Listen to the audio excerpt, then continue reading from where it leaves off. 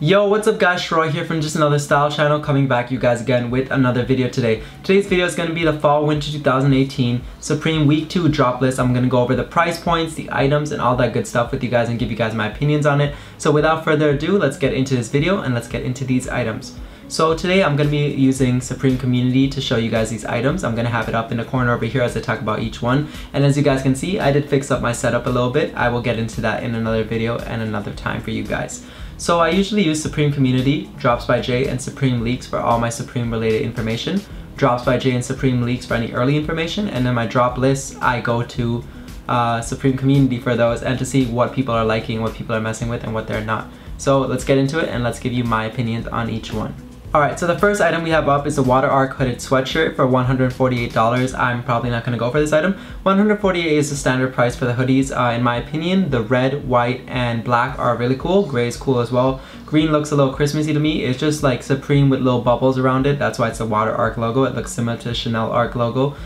In terms of resale, I don't think it's going to be a really like pop-in item just because overall, it just looks kind of eh. It's basic Supreme spell out on it. Supreme spell outs do good. If you're in the States, maybe go for it. It'll have some resale to it for some of the good colors like red and white and, like I said, black maybe as well, just because those are like standard colors. And they'll probably do well. So overall, if you're going for this item, it's a hit or miss in my opinion. But public opinion seems to show that a lot of people do like this item, so it might have some resale to it if you are in the States. So go for those items and, you know, stock exit right away because that's what you guys love to do anyways. Going on to the Supreme stepladder. Now this item was one of my items I was really going for. I really like this item overall. I thought this item would actually help me look like average height for once, you know, like I was gonna be average height for once. I wasn't gonna be 5'4", I was gonna be like 5'6", 5'8". I could walk around with this all day, you know. But all jokes aside, this item is really cool, but I knew the branding on this item would make it expensive, and I was correct when I went over the lookbook stuff. It is $228 USD and 198 euros. So that means that this item, after duties, taxes, and shipping, and then converted to Canadian, would be $410 Canadian, meaning the max I could sell it for is $500 if someone wants to get it for that expensive price, you know? So if you're in the States or if you're in Europe, like, you know, if you actually go to the store and pick this up, probably one of those items that would do good over time as well. But in Canada, I don't think this is gonna have the immense resale that it will in the States. I can see this item reselling for maybe $300, just the way StockX is going with items these days. So don't be surprised if you see this for $300 or really close to retail. But in the long term, I feel like this item is going to go up over time. Great branding, great ladder, great quality. Just not the price point for me, so I don't know if I'll be doing a live cop for this particular item. Now going on to the split logo SS top. Now this one is I'm not really feeling it.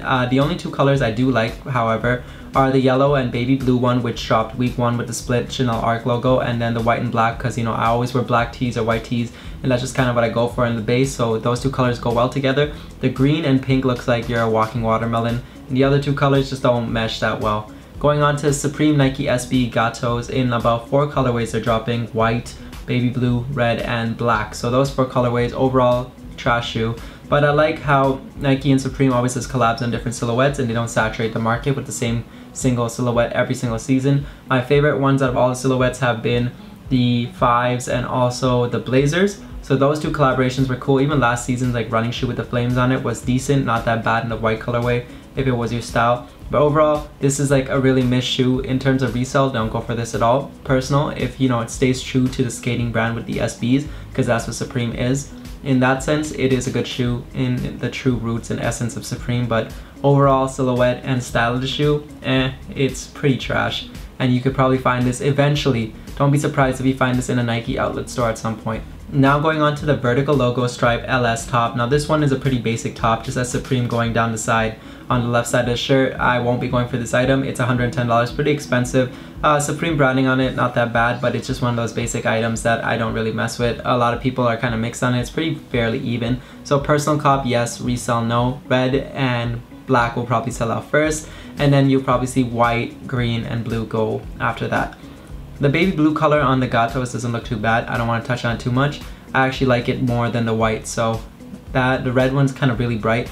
I don't mess with the red as much as I do with the baby blue. It's not that bad if you go for the full look.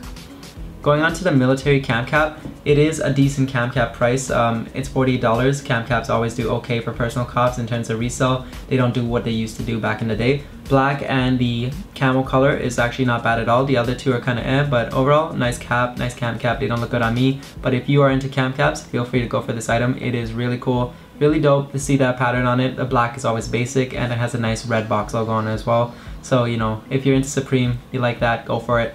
The tri-hooded sweatshirt, now the tri-color one, the white one just looks like a basic white hoodie. Don't go for that at all. In terms of resale, I don't think it's going to do that great. It has some old English Supreme font embroidered into the front over here. Out of the three colors, I like the one that is least shown over here the best, so I would say it is the one with the green, maroon, and blue. It is a really cool colorway. The other one's not bad either, but this is more, once again, a personal cop. Going on to the vampire hooded sweatshirt, I didn't really mess with this like design at all, and it doesn't seem like a lot of people were either, because it has a lot of dislikes to like ratio on it. And yeah, I can just see it's like a basic like Supreme hoodie just slapped on with a different print on it. So I don't think it's gonna resell a lot. Black seems cool if you want a black Supreme hoodie, but besides that, it's not that great. And one thing to note about this hoodie is that it's actually 158, so it's more than the Water Arc one.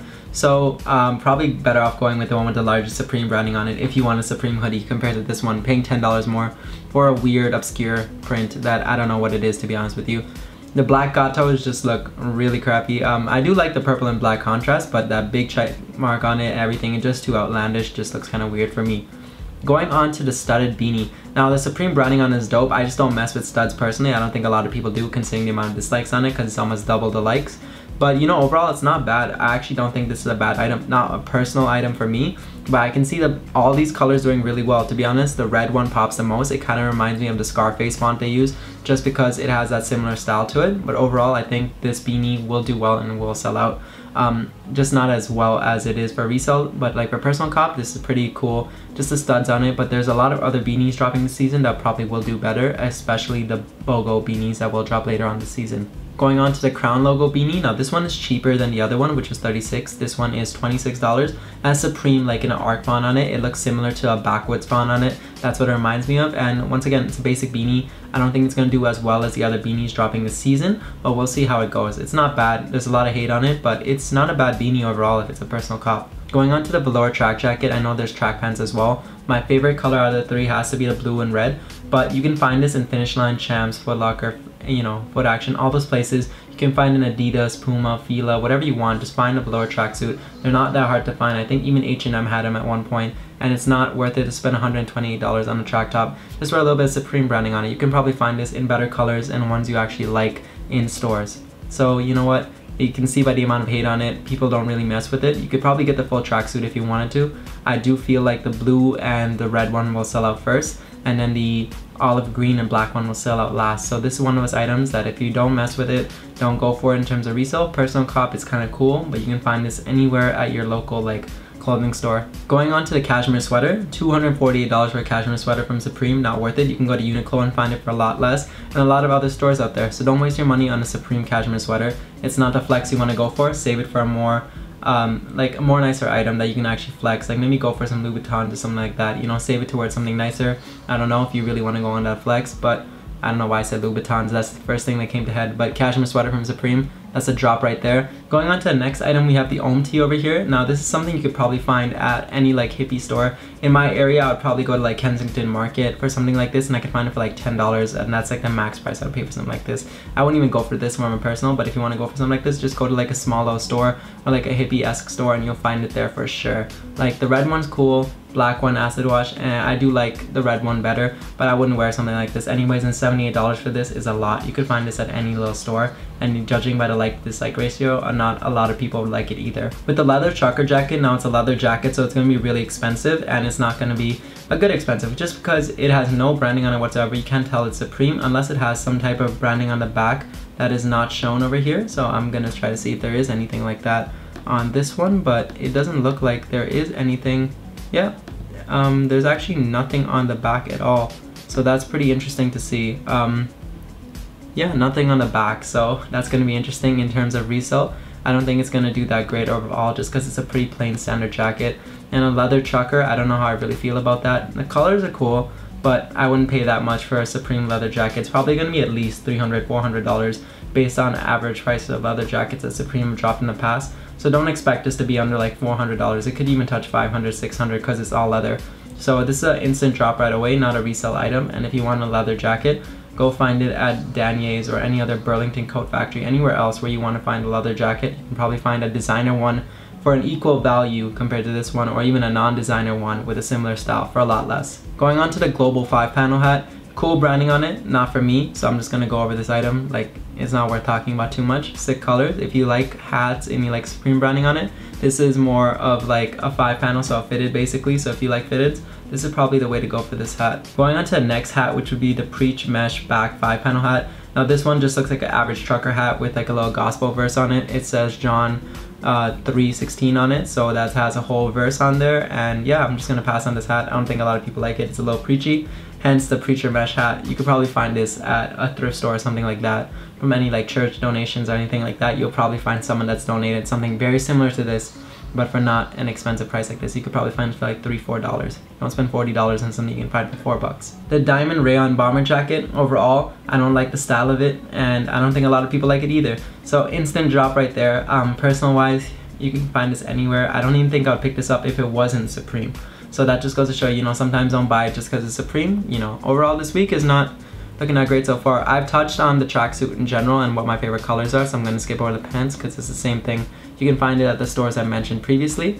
And now with this vampire denim print that they have repeatedly used, for a denim zip-up shirt, go to your Zara or H&M, you can find it there. For these colors, not necessarily. Maybe you'll find black, white, and red. I don't know about brown, but it's not worth it for this little vampire-esque logo on it. That's really seemed to have bumped up the price for it just because of that little logo. I'm not a fan of this, so I'm gonna skip it right away. And then yeah, not even gonna talk about the hats either because I don't like the logo. I don't know what it is. And yeah, maybe I'll look into it later on. Maybe I won't because I'm not really interested in this item. But I don't really mess with the font overall, so I'm just gonna skip it. And yeah, I don't really like the logo in general. And yeah, this hat's just a basic hat. There's a lot better hats that I've dropped. I would probably rank the Preach as the worst, and this is the second worst. And now going on to the cargo pants. Now you can find better cargo pants for a lot less. If you want like camo hunting pants or like cargo pants, just go to Walmart. You can find them in the hunting goods section if you're in the States. I'm sure you'll find cargo, like, you know, woodland camo pants there for a lot less than $138. And if you want to spend that much, go to Mark's Warehouse or something like that. You'll find a lot better quality for a lot less price for a pair of cargo pants in any of these colors. And now going on to the final item for the week, which is going to be the phone booth keychain. Now this one is unseen, so I don't know how it's going to look, but I will instantly say I am not going for this. If you're in the States and you like to collect keychains, go for it. It might be a cool item to add to your collection. For me, in Canada, I would pay $20 instantly right there on shipping alone, duties and taxes. So this $14 keychain is going to come up to about like $50-60 right away. And I'm not spending that much on a single keychain. If anything, and the only item I plan on going for this week is probably going to be the stepladder, which I mentioned earlier that I probably will not go unless I get a pre-order or something like that. Overall, my thoughts on the week are, it is not the best week ever, but it's only week 2 and they dropped a lot of items week 1. It always happens that sometimes, you know, week 1 takes a lot of hype and then week 2, you know, doesn't live up to the expectations that a lot of people have, but it always happens, you know. And we will see what happens with the first collab. In terms of collabs overall, I thought they were going to drop the Vans this week, but they went with the Gatos. And the Gatos overall are not a public, like, you know, the public has said they're not messing with the shoe. So in terms of resale, don't go for it. The only 2 items that I can actually see reselling this week is probably going to be the Water Arc hooded sweatshirt and also the Supreme stepladder long term, and then low resale for the Water Arc logo. Who knows, I might be wrong on this, but that's just my opinion. And yeah, if anything, I'll be going for this, and we'll see what happens if I do record a live cop. I will probably try to, or at least log on and see what happens, just because Supreme doesn't allow you to cancel orders anymore. So that kind of does limit me, and I have to actually think more logically and carefully on what I order. But for you guys out there that are in the States, go for this item, long-term hold if you can hold on to it. Definitely worth it, and it's gonna be like the life jacket and the kayak and all that other stuff. It's those big items. And you never know, there might be some production quality problems in store only and then this thing could shoot up. You never know, that happens all the time these days. So that's my opinions for this week. Alright, so that concludes the video for this week, guys. Let me know what you guys think of my opinions and everything I've mentioned down in the comment section below, and what you might be going for this week, or what do you think of this week overall. So let me know that also down in the comment section below. And yeah, so I've recorded this video about 3 times now because my camera's been acting up, and I've actually got through it successfully. So hopefully I'm still energetic and I've mentioned everything in the detail I wanted to when I recorded the first 3 times. So let me know what you guys think of this video. Share it, like it, do whatever you gotta do. And yeah, I will see you guys next time.